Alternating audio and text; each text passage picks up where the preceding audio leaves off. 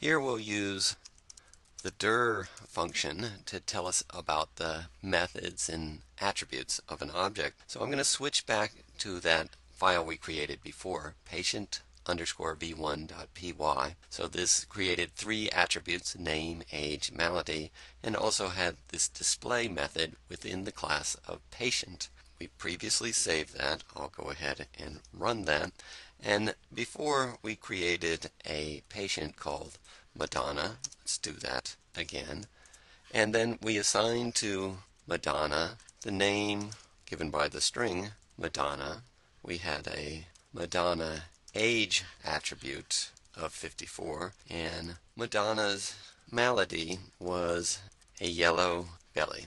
We'll stick with that, and we saw before, if we say Madonna, put this dot as the access attribute operator, and then say call your display method, and we need the parentheses there to indicate this is a method. We see the name, age, and malady displayed in accordance to the display method. Now, if we want to learn a bit more about this object, we can use the built-in function dir and provide it the argument of whatever object we're interested in, Madonna here, and this provides a list, and we'll talk about lists later on, of strings corresponding to all the methods and attributes in the object. And we see there are a whole lot of things here.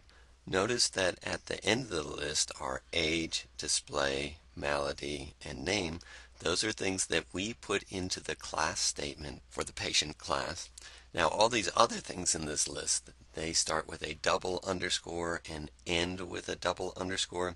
Those are things that Python provides for us.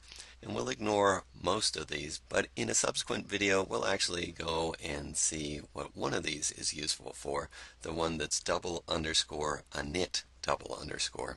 For now, let's just inspect a little bit more closely some of the things that we've put in this Madonna object. So let's use the type function, provide to it an argument of Madonna.age, and we're told that that's an int, an integer. Or how about type function, tell us what the type is for Madonna.display, and we're told that that's a method. And one more thing, let's go with type Madonna.malady. That's a string. So we'll leave it at that, but you should keep in mind that when you're working in the interactive environment, this dir function, sort of like the help function, can be useful in reminding you what's available for you to use.